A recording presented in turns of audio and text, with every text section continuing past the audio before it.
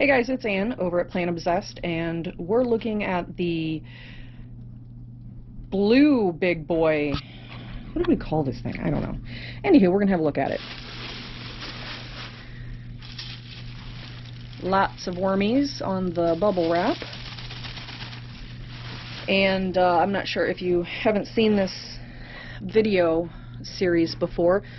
This is kind of working on the wedge method, where we started at this end with bedding and food, and then we basically stop feeding over there, move down a little bit, do feeding, do bedding, move down a little bit, more feeding, more bedding, and so on until we get to the end, when this end is depopulated of worms and food, and then basically start over again. So I'm going to have a look and see what they're doing. It's a little bit dark in this picture. My light over here is burned out. So it still looks like there's a decent population of worms and food right at the end here.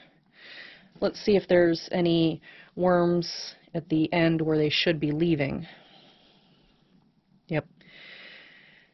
Still have worms at this end, which should be the mostly finished end. So as we all know, worms do what they want to do. There's a little bit of corn left. So I guess the food is not completely gone from this end, so neither are the worms. So I don't really want them to move on until they are done. So I'm going to, little avocado, I'm going to leave it as it is and let them do their thing over here. And then maybe next week I will come over here and feed the bottom end to get them to move. Oh, dancing worms. Dancing worms. So you can see definitely bedding here that is very recognizable. And then over here, bedding that you can't really tell what it is anymore. So it is progressing as planned. You know, always have super high expectations for my worms, but they do what they're going to do.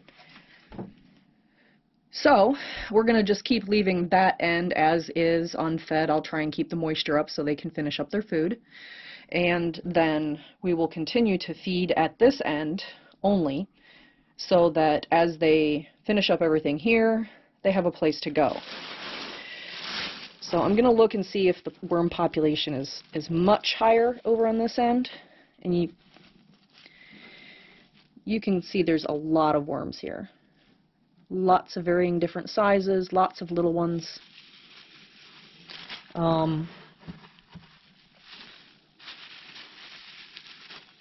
Lots and lots of worms. Looks like I got a lot of blue worms. Alrighty. So it's in progress. It is doing what it's supposed to be doing, and at the rate that the worms are going to do it at.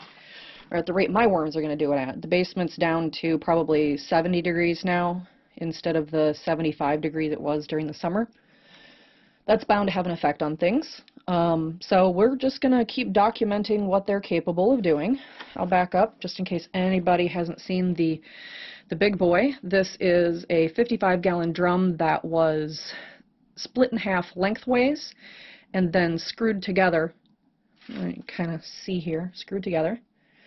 And also any of the holes here have screen glued to them.